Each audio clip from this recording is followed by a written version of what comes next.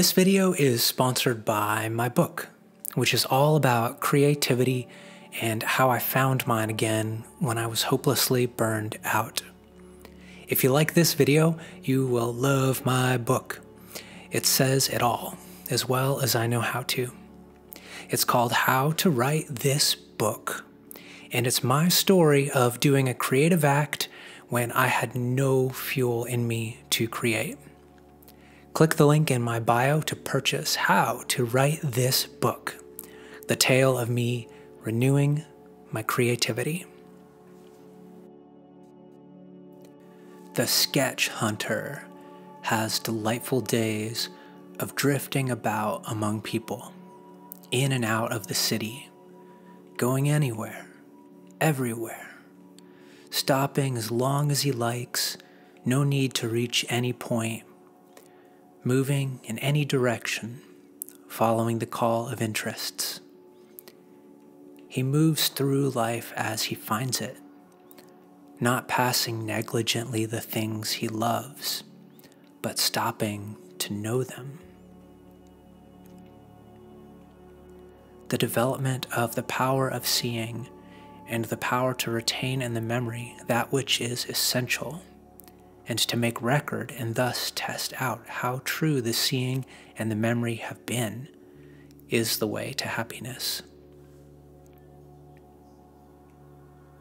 There are moments in our lives, there are moments in a day when we seem to see beyond the usual, become clairvoyant. We reach then into reality. Such are the moments of our greatest happiness.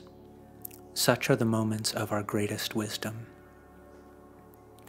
It is in the nature of all people to have these experiences, but in our time and under the conditions of our lives, it is only a rare few who are able to continue in the experience and find expression for it. At such times, there is a song going on within us, a song to which we listen. It fills us with surprise. We marvel at it. We would continue to hear it. But few are capable of holding themselves in the state of listening to their own song. Intellectuality steps in, and as the song within us is of the utmost sensitiveness, it retires in the presence of the cold, material intellect.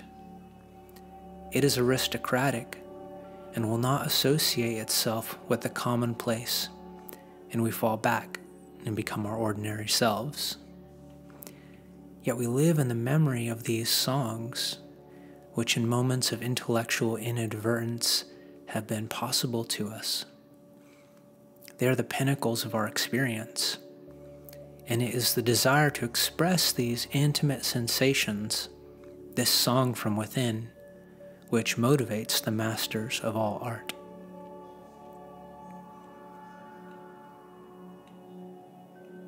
Strokes carry a message, whether you will it or not. The stroke is just like the artist at the time he makes it.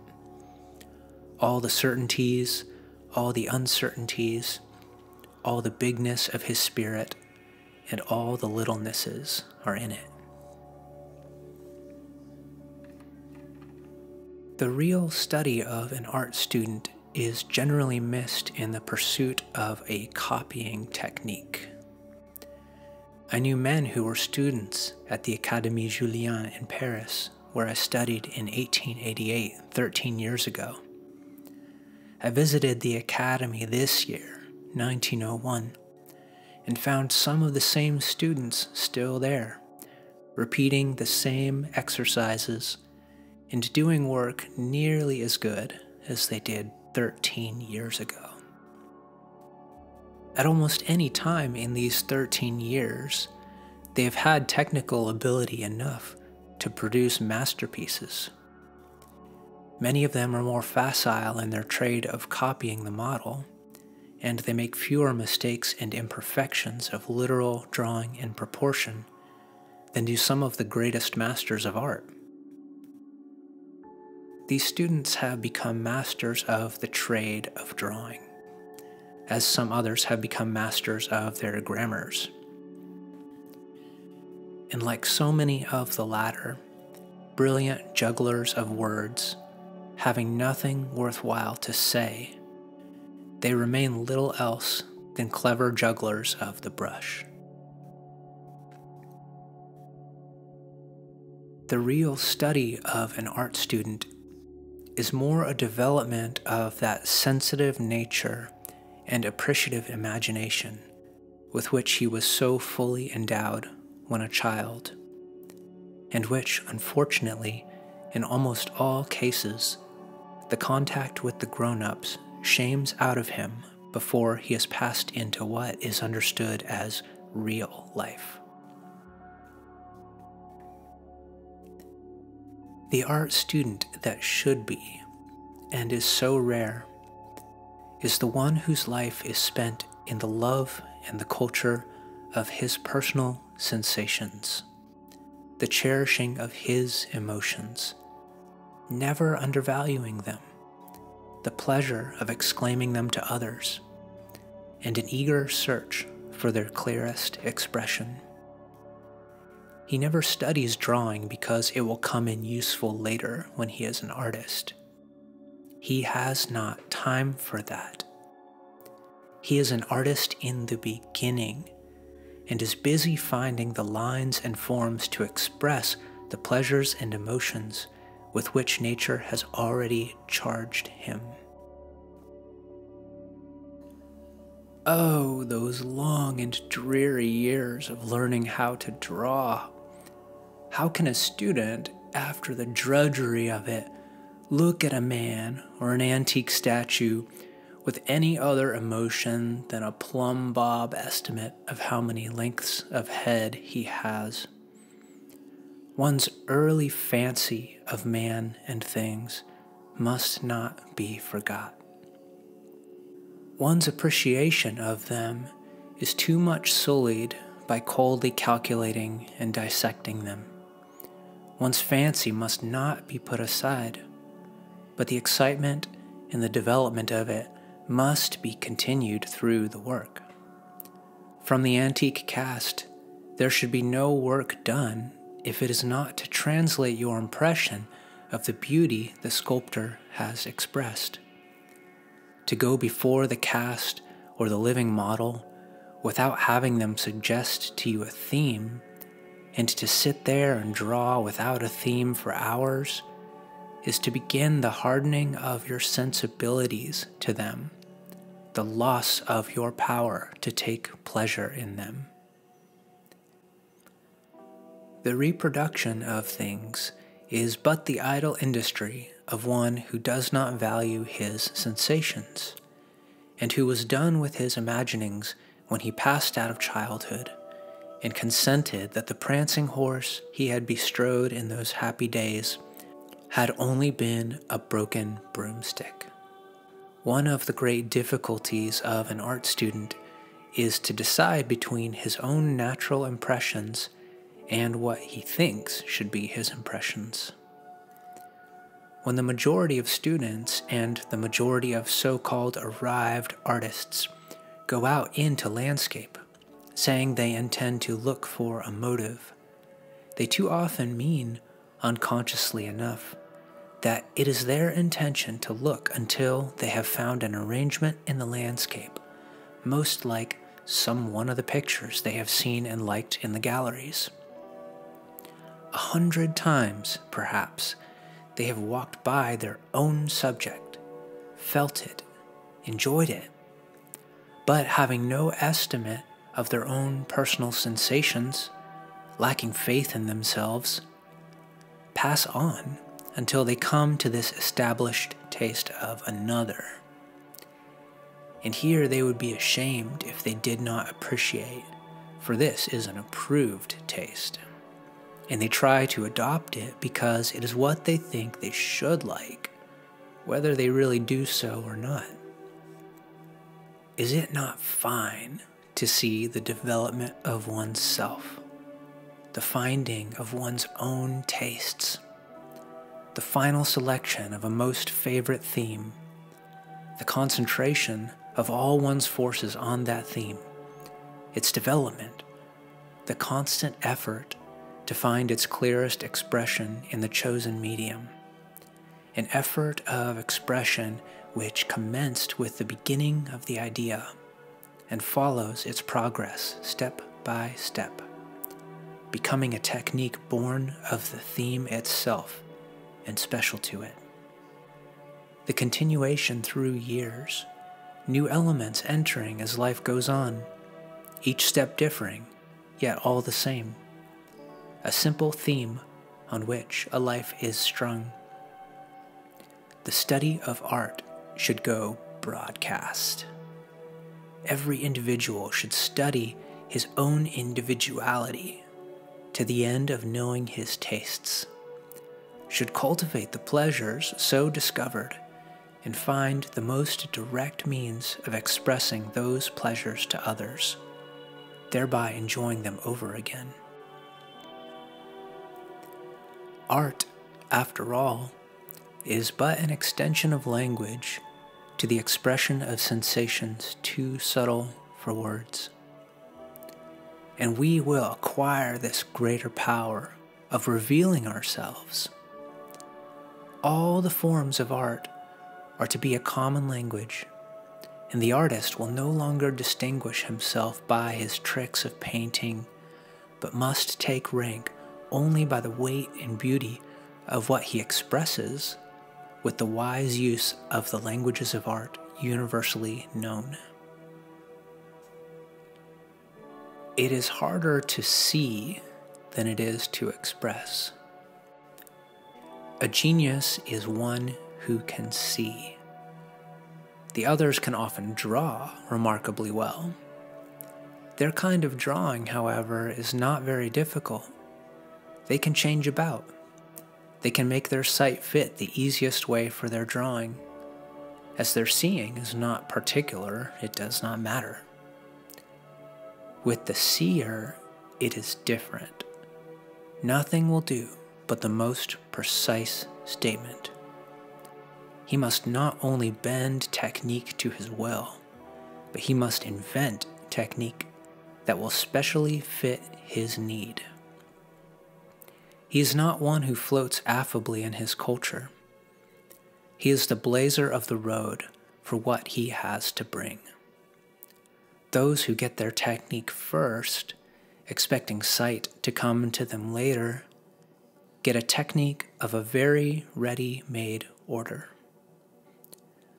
To study technique means to make it, to invent it, to take the raw material each time anew and twist it into shape. It must be made to serve a specific purpose. The same technique must never be used again. Each time it must be made new and fresh. A stock set of phrases won't do. The study is a development of wit. An artist's warehouse, full of experience, is not a store of successful phrases ready for use, but is a store of raw material. The successful phrases are there, but they've been broken down to be made over into new form. Those who have the will to create do not care to use old phrases. There's a great pleasure in the effort to invent the exact thing which is needed. Use it, break it down, begin again. It is a great thing to be able to see. I have been trying to make this matter clear. This matter that the whole fun of the thing is in seeing and inventing, trying to refute a common idea that education is a case of collecting and storing instead of making. It's not easy, but the matter is mighty well worth considering. There are pictures that manifest education, and there are pictures that manifest love. All outward success, when it has value, is but the inevitable result of an inward success, of full living, full play, and enjoyment of one's faculties. When the motives of artists are profound, when they are at their work as a result of deep consideration, when they believe in the importance of what they are doing, their work creates a stir in the world.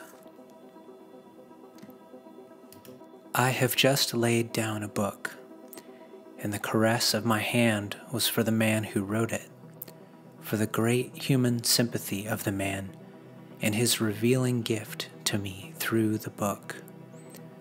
I have never seen the man, do not know his outside, but I am intimately acquainted with him. His warmth is all about me. Insofar as I am capable, I am his kin. I am not anxious to see how well he dances or how well he paints. He has said what he wanted to say to me in the way he wanted and thought best to say it. I do not like the very modern fancy which makes an actor of a man as soon as he has proven himself a pugilist. It is true, no doubt, that if my writer is deflected from writing to dancing or painting, somewhat of his genius will appear in these arts. But why should he be deflected, since it is the man's self we want, and he has found and developed his best way of giving it? There are many ways of seeing things. When you saw the thing and it looked beautiful to you, you saw it beautifully. Paint it as it looked then. However long studied, it still will be a little technique, the measure of the man. The greatness of art depends absolutely on the greatness of the artist's individuality, and on the same source depends the power to acquire a technique sufficient for expression. The man who is forever acquiring technique with the idea that sometime he may have something to express will never have the technique of the thing he wishes to express. It is more the gesture of a feature than the feature itself which interests and pleases us. The feature is the outside. Its gesture manifests the inner life. Develop your visual memory. Draw everything you have drawn from the model from memory as well.